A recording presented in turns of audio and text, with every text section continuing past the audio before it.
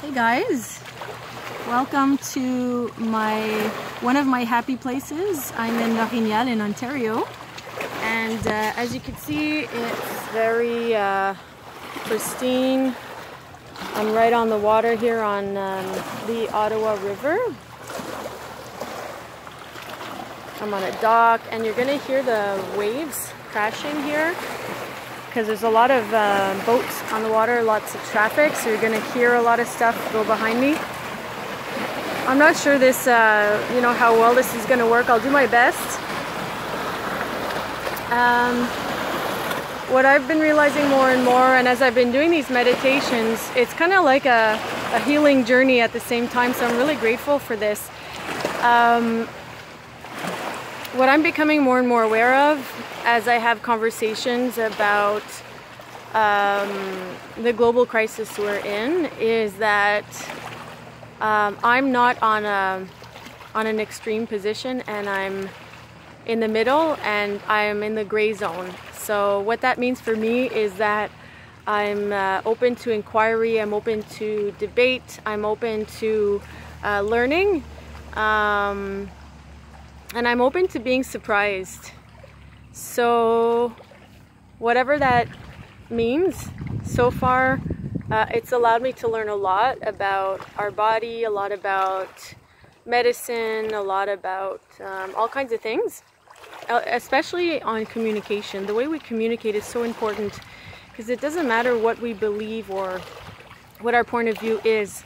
For me, what matters the most is being respectful and being kind and being compassionate. And yes, it happens quite often that I get emotional, and if people around me are all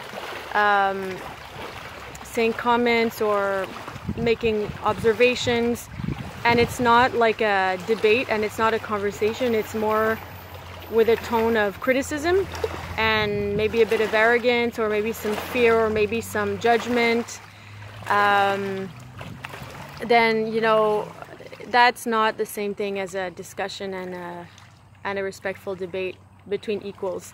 So I'm seeing that more and more of that is present around me, and it's important for me to protect myself before I go in a situation where I know there's going to be that kind of attack. And it doesn't change who I am, because I know I'm a loving person, and I'm compassionate, and I'm intelligent, and I'm aware. So with that being said, we can be right, we can have all these qualities that I just mentioned, but if we still hit a wall and we still don't find that peace that we're looking for, because maybe everyone's against us, or maybe not everyone understands us or acknowledges us, then the only thing we can really do at that point, and I'm saying this to myself while I'm saying it to you, is to surrender. To let go of trying to convince, let go of trying to be right, let go of trying to have agreement, and surrendering that it's okay. There's no urgency, there's no need to have answers right now in this moment. And when we're present and in the moment, then we can see very quickly that everything is okay right now with us. If you can get to that place, kudos to you. And the more you get to that place, the more peace you'll have, the more serenity you'll have, the more forgiveness, the more compassion, the more love. Because I believe that we came here to transmute the darkness into love, and to bring that out into the world, to really just project it, to bring it out, to share, to give, to be open, to forgive, and at the same time to be respectful. So let's sit in a cross-legged pose.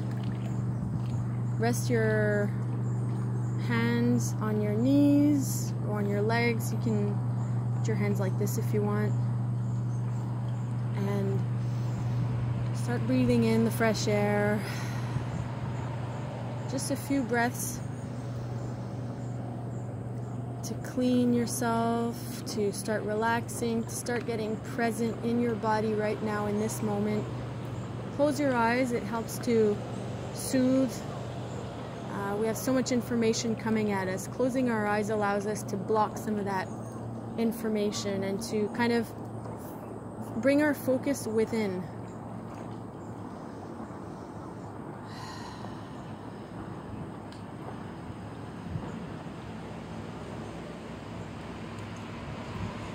You know, I'm so grateful to be able to meditate and to put this on a public platform, because sometimes I really feel hopeless and powerless, but when I do these meditations, it makes me feel like I'm part of the solution. So thank you so much to YouTube and for you who's watching right now to allow me to keep doing this.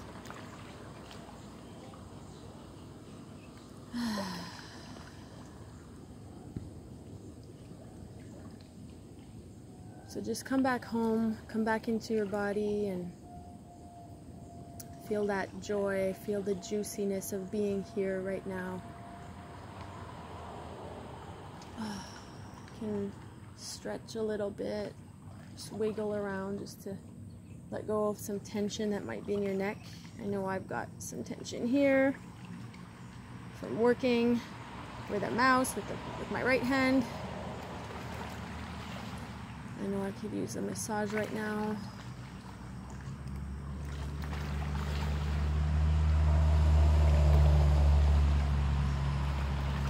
So any area that's tight, that has pain, or any place in your body where you're holding, could be anger, it could be some kind of a frustration. Send some love to that part right now.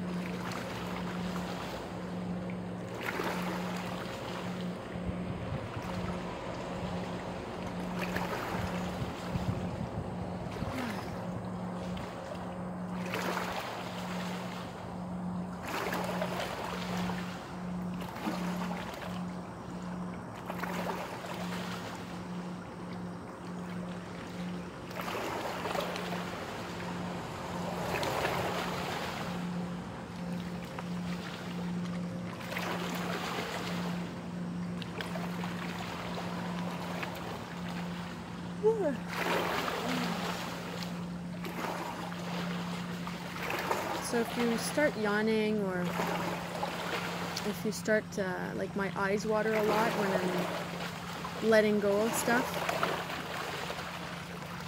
because you know, our emotions are so connected to our physical body that sometimes just releasing the emotions or releasing tension could make us emotional.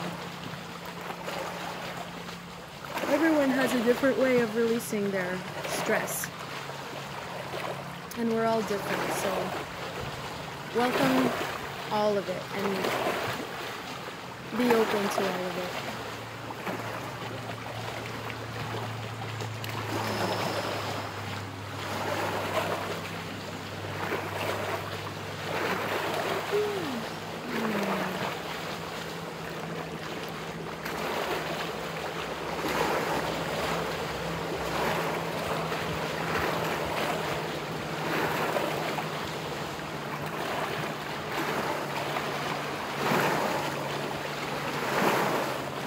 Take this opportunity to send love to all the people on the planet right now who feel attacked,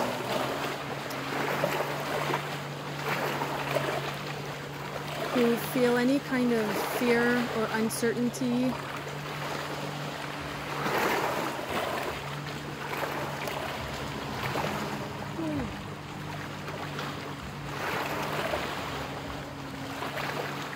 Sending love.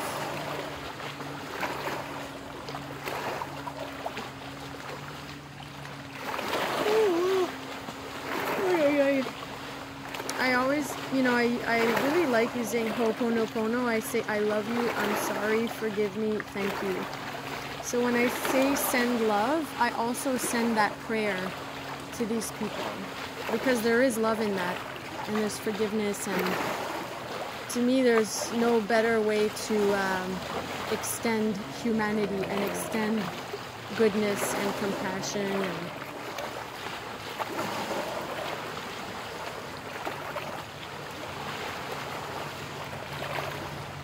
Oh, wow.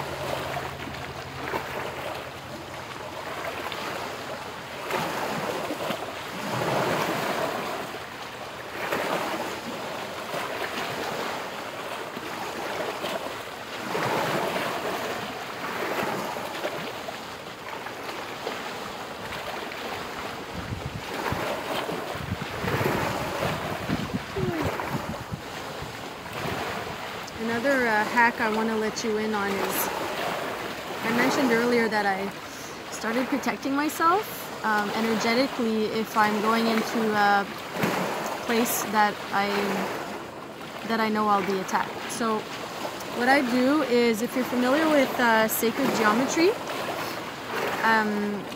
you picture the Merkaba, and you picture it as if you're standing inside a giant Merkaba. My Merkaba, I picture it white and shining light, shining white light. And when you spin the Merkaba, it turns, and when it turns fast, it actually becomes a circle. It looks like a circle. So I picture that around me. And if I want to send a protection, let's say towards my son, I picture him standing in a Merkaba as well, with the Merkaba spinning, white light. I've done this with my town as well, if I wanted to only let people in who were beneficial to me and my highest good. So I would do it around my town. I would put a Merkaba around my city. So sky's the limit, pretty much, what you can do. You can put it around the planet. So I'm going to do that right now, actually, and you can do that with me in your mind's eye. Picture a Merkaba surrounding planet Earth and spinning, spinning, spinning so fast. It's white light and the whole planet is protected.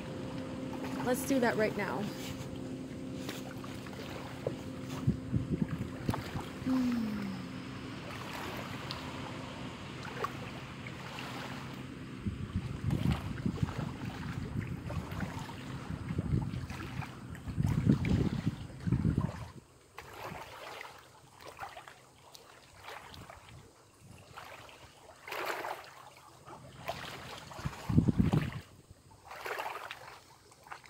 You know, we can also do it around a hospital. We could do it around a patient who's suffering or someone who's struggling for their life.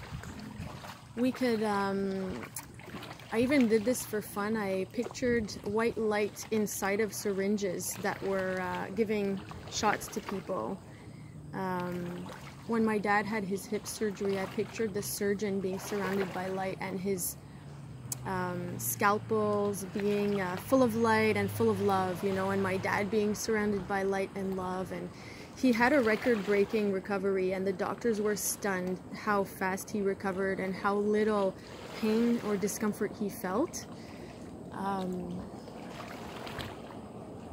So it really is powerful, the power of visualization.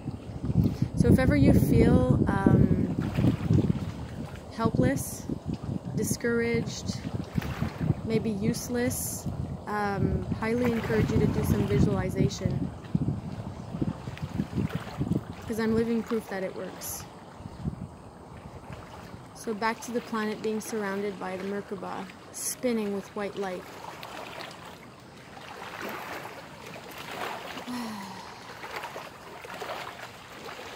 It's beautiful.